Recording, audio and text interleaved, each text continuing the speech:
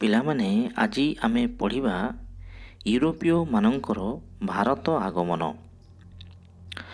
ବହୁ ପୁରୁଣା କାଳରୁ ୟୁରୋପ ସହ ଭାରତର ବାଣିଜ୍ୟ କାରବାର ସୁନ୍ଦର ଭାବରେ ଥିଲା। ୟୁରୋପୀୟମାନେ ଭାରତର ପାଟବସ୍ତ୍ର, ମରିଚ, ଲବଙ୍ଗ ଇତ୍ୟାଦି ମସଲା ଜାତୀୟ ଦ୍ରବ୍ୟ, ଏହା ଛଡ଼ା ମୂଲ୍ୟବାନ ପଥର, ହାତୀଦାନ୍ତ ଏସବୁ ବିଳାସ ସାମଗ୍ରୀ ୟୁରୋପୀୟମାନଙ୍କର ଅତି ପ୍ରିୟ ଜିନିଷ ଥିଲା।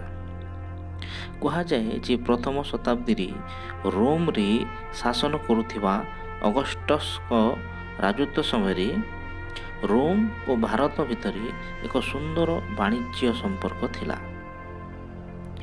ତ୍ରୟୋଦଶ ଶତାବ୍ଦୀରେ ଇଟାଲୀର ଏକ ସାହସୀ ଯୁବକ ମାର୍କୋ ପୋଲୋ ଏସିଆ ଭ୍ରମଣରେ ଆସିଥିଲେ।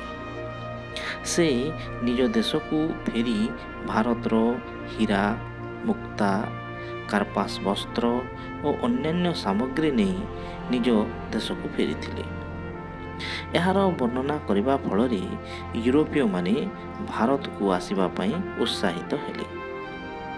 ଭାରତକୁ ଜଳପଥ ଆବିଷ୍କାର ହେବା ପୂର୍ବରୁ ସ୍ଥଳପଥରେ ବାଣିଜ୍ୟ କାରବାର ହେଉଥିଲା।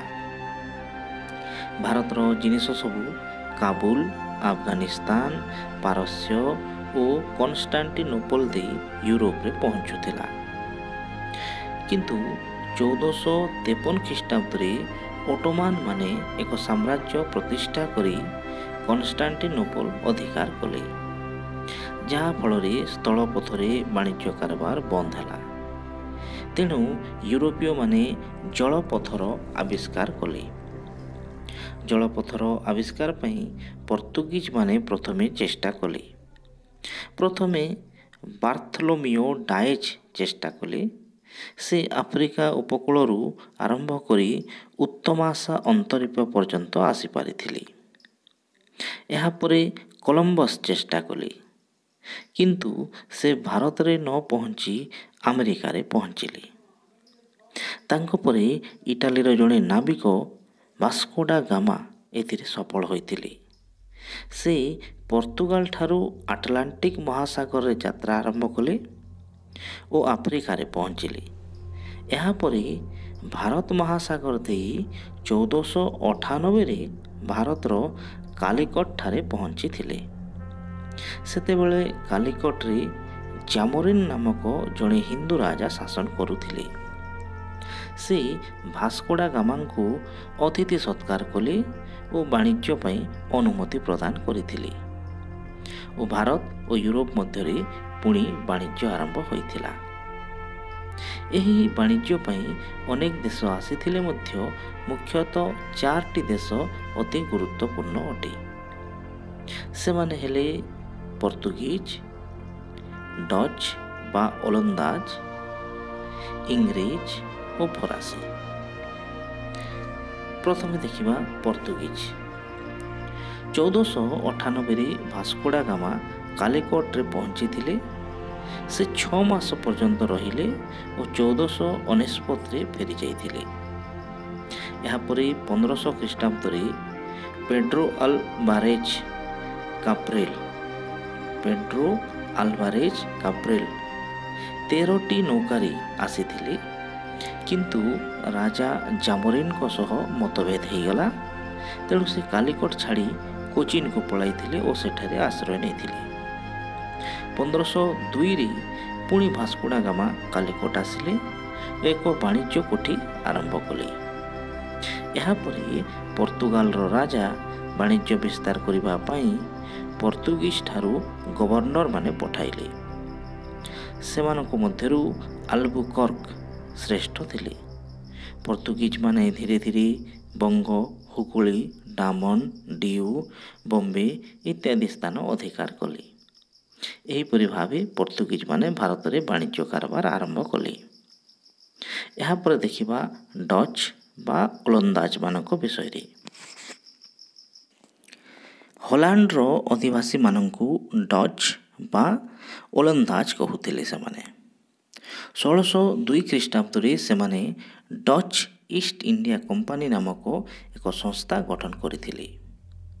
ସେମାନେ ଭାରତର ଦକ୍ଷିଣ ପୂର୍ବ ଏସିଆରୁ ମସଲା ଜାତୀୟ ଜିନିଷ ଆମଦାନୀ କରିବା ତାଙ୍କର ଲକ୍ଷ୍ୟ ଥିଲା। ଡଚ୍ ମାନେ ପର୍ତ୍ତୁଗୀଜମାନଙ୍କୁ ପରାସ୍ତ କରି ସେମାନଙ୍କ ଅଧୀନରେ ଥିବା ଅନେକ ଅଞ୍ଚଳ ସେମାନେ ଅଧିକାର କରିଥିଲେ। ଅର୍ଥାତ୍ ଡଚ୍ ମାନେ ବା ଓଲନ୍ଦାଜ ମାନେ ପର୍ତ୍ତୁଗୀଜମାନେ ଯେଉଁଠାରେ ବାଣିଜ୍ୟ କରୁଥିଲେ, ଯେପରିକି ମଛଲିପଟ୍ଟନମ, ସୁରତ, କାସିମ ବଜାର, କୋଚିନ୍ ଓ ବାଲେଶ୍ୱରଠାରେ ବାଣିଜ୍ୟ କୋଠି ସବୁ ଆରମ୍ଭ କରିଥିଲେ। ଭାରତକୁ ଇଂରେଜମାନେ ଆସିଲା ପରେ ଡଚ୍ ମାନେ ପ୍ରବଳ ପ୍ରତିରୋଧର ସମ୍ମୁଖୀନ ହୋଇଥିଲେ। ଅର୍ଥାତ୍ ତାଙ୍କ ମଧ୍ୟରେ ପ୍ରତିଯୋଗିତା ବଢ଼ିଯାଇଥିଲା। ଶେଷରେ ସେମାନେ ଇଂରେଜ ଓ ଫରାସୀମାନଙ୍କୁ ପ୍ରତିରୋଧ କରିପାରିନଥିଲେ। ତେଣୁ ସେମାନେ ଭାରତ ଛାଡ଼ି ଜାଭା, ସୁମାତ୍ରା ଓ ମାଳଦ୍ୱୀପ ପୁଞ୍ଜରେ ବାଣିଜ୍ୟ କାରବାର ଆରମ୍ଭ କରିଥିଲେ। ଇଂରେଜ ଇଷ୍ଟ ଇଣ୍ଡିଆ କମ୍ପାନୀ 1599 ଖ୍ରୀଷ୍ଟାବ୍ଦରେ ଲଣ୍ଡନର କେତେକ ବଣିକ ଓ ନାବିକମାନେ ଏକ ବାଣିଜ୍ୟ ସଂସ୍ଥା ଗଠନ କରିଥିଲେ। ଏହି ସଂସ୍ଥାକୁ ଇଂଲଣ୍ଡର ରାଣୀ ଏଲିଜାବେଥ ବାଣିଜ୍ୟ କରିବା ପାଇଁ ଅନୁମତି ଦେଇଥିଲେ। ଏହି କମ୍ପାନୀ ଇଷ୍ଟ ଇଣ୍ଡିଆ କମ୍ପାନୀ ନାମରେ ପରିଚିତ ହେଲା। ଇଷ୍ଟ ଇଣ୍ଡିଆ କମ୍ପାନୀ ପ୍ରଥମେ ଜାଭା ଓ ସୁମାତ୍ରା ଏହିପରି ସ୍ଥାନରେ ବାଣିଜ୍ୟ ଆରମ୍ଭ କରିଥିଲେ, କିନ୍ତୁ ଏହିସବୁ ସ୍ଥାନରେ ସେମାନଙ୍କୁ ଡଚ୍ ମାନଙ୍କ ସହ ପ୍ରତିଦ୍ୱନ୍ଦିତା ବା ପ୍ରତିଯୋଗିତା କରିବାକୁ ପଡ଼ିଥିଲା। ତେଣୁ ସେମାନେ ସେ ସ୍ଥାନ ଛାଡ଼ି ଭାରତରେ ବାଣିଜ୍ୟ କରିବା ପାଇଁ ଆଗ୍ରହୀ ହେଲେ। ସେହି ସମୟରେ ଭାରତରେ ମୋଗଲ ଶାସକ ଜାହାଙ୍ଗୀର ଶାସନ କରୁଥିଲେ। ଇଂରେଜମାନେ ଜାହାଙ୍ଗୀରଙ୍କ ଦରବାରକୁ କ୍ୟାପ୍ଟେନ୍ ହକିନ୍ସଙ୍କୁ ପଠାଇଥିଲେ। ଜାହାଙ୍ଗୀର ଅତ୍ୟନ୍ତ ଖୁସି ହୋଇ ଇଂରେଜମାନଙ୍କୁ ସୁରତଠାରେ ବାଣିଜ୍ୟ କୋଠି ନିର୍ମାଣ କରିବା ପାଇଁ ସୁଯୋଗ ଦେଇଥିଲେ। ମାତ୍ର ପର୍ତ୍ତୁଗୀଜମାନଙ୍କର ଷଡ଼ଯନ୍ତ୍ର ଯୋଗୁଁ ହକିନ୍ସ ବାଣିଜ୍ୟର ସୁବିଧା ହାସଲ ନ କରି ଇଂଲଣ୍ଡକୁ ଫେରିଯାଇଥିଲେ। ଏହାପରେ ଇଂଲଣ୍ଡର ରାଜା ପ୍ରଥମ ଜେମ୍ସ ସାର୍ ଟମାସ ରୋ ନାମକ ଏକ ବିଚକ୍ଷଣ ରାଜଦୂତଙ୍କୁ ଜାହାଙ୍ଗୀରଙ୍କ ଦରବାରକୁ ପଠାଇଥିଲେ। ସାର୍ ଟମାସ ରୋ 3 ବର୍ଷ ପର୍ଯ୍ୟନ୍ତ ଜାହାଙ୍ଗୀରଙ୍କ ଦରବାରରେ ଥିଲେ ଓ ତାଙ୍କ ସମୟରେ ଅନେକ ବାଣିଜ୍ୟ ସୁବିଧା ସବୁ ଇଂଲଣ୍ଡ ହାସଲ କରିଥିଲା। ସେ 1619 ଖ୍ରୀଷ୍ଟାବ୍ଦରେ ଭାରତରୁ ବିଦାୟ ନେବା ବେଳକୁ ଇଂରେଜମାନେ ଆଗ୍ରା, ଅହମ୍ମଦାବାଦ, ସୁରତ ଇତ୍ୟାଦି ସ୍ଥାନରେ ବାଣିଜ୍ୟ କୋଠିମାନ ସ୍ଥାପିତ କରିସାରିଥିଲେ। ଏହାପରେ ଇଂରେଜମାନେ ଭାରତର ଦକ୍ଷିଣ ପୂର୍ବ ଉପକୂଳରେ ବାଣିଜ୍ୟ କୋଠି ନିର୍ମାଣ ପାଇଁ ଉଦ୍ୟମ କରିଥିଲେ, ଯାହାଫଳରେ ସେମାନେ ଗୋଲକୁଣ୍ଡା ରାଜ୍ୟର ମୁଖ୍ୟ ପୋତାଶ୍ରୟ ମଛଲିପଟ୍ଟନମ, ବମ୍ବେ, ବଙ୍ଗଦେଶର ସୁତାନଟି ଓ ଓଡ଼ିଶାର ବାଲେଶ୍ୱରଠାରେ ବାଣିଜ୍ୟ କୋଠି ସବୁ ନିର୍ମାଣ କରିସାରିଥିଲେ। ଫରାସୀ East India company Portuguese, Dutch ଓ ଇଂରେଜମାନଙ୍କ ଆସିବାର ବହୁ ବର୍ଷ ପରେ ଫରାସୀମାନେ ବାଣିଜ୍ୟ କରିବା ପାଇଁ ଭାରତକୁ ଆସିଥିଲେ। ସେମାନେ ଭାରତକୁ ଆସି 1664 ଖ୍ରୀଷ୍ଟାବ୍ଦରେ ଫରାସୀ ଇଷ୍ଟ ଇଣ୍ଡିଆ କମ୍ପାନୀ ଗଠନ କରିଥିଲେ। 1668 ଖ୍ରୀଷ୍ଟାବ୍ଦରେ କେତେକ ଫରାସୀ ବଣିକ ସୁରତଠାରେ ବାଣିଜ୍ୟ କୋଠି ନିର୍ମାଣ କରିଥିଲେ। ପରେ ସେମାନେ ଗୋଲକୁଣ୍ଡା ସୁଲତାନଙ୍କ ଠାରୁ ଅନୁମତି ପାଇ ମଛଲିପଟ୍ଟନମଠାରେ ବାଣିଜ୍ୟ କୋଠି ନିର୍ମାଣ କରିଥିଲେ। ପରେ ପରେ ସେମାନେ ପଣ୍ଡିଚେରୀ, ବଙ୍ଗଦେଶର ଚନ୍ଦନନଗର ଓ ଓଡ଼ିଶାର ବାଲେଶ୍ୱରଠାରେ ବାଣିଜ୍ୟ କୋଠି ନିର୍ମାଣ କଲେ। ଏହାଛଡ଼ା ମାଲବାର ଉପକୂଳରେ ମାହେ ବନ୍ଦର ଫରାସୀମାନେ ଅଧିକାର କରି ସେଠାରେ ବାଣିଜ୍ୟ କାରବାର କଲେ। କିନ୍ତୁ ଅଷ୍ଟାଦଶ ଶତାବ୍ଦୀର ମଧ୍ୟଭାଗରେ ଇଂରେଜ ଓ ଫରାସୀମାନଙ୍କ ମଧ୍ୟରେ ବାଣିଜ୍ୟ ବ୍ୟବସାୟ ଏତେ ଉଗ୍ର ହେଲା ଯେ ତାହା ଯୁଦ୍ଧର ରୂପ ନେଲା। ଏହି ଯୁଦ୍ଧକୁ କର୍ଣ୍ଣାଟ ସମର କୁହାଯାଏ। ଏହି ଚ୍ୟାନେଲରେ କର୍ଣ୍ଣାଟ ସମର ବିଷୟରେ ଏକ ଭିଡ଼ିଓ ଅଛି, ତୁମେମାନେ ତାହା ଦେଖିପାରିବ। ଏହିପରି ଭାବରେ ୟୁରୋପୀୟ କମ୍ପାନୀମାନେ ଭାରତକୁ ବାଣିଜ୍ୟ କାରବାର ପାଇଁ ଆସିଥିଲେ ଓ ଶେଷରେ ଇଂରେଜମାନେ ସଫଳ ହୋଇଥିଲେ। ଆଶା କରୁଛି ଏହି ପାଠଟି ଭଲ ଲାଗିଥିବ।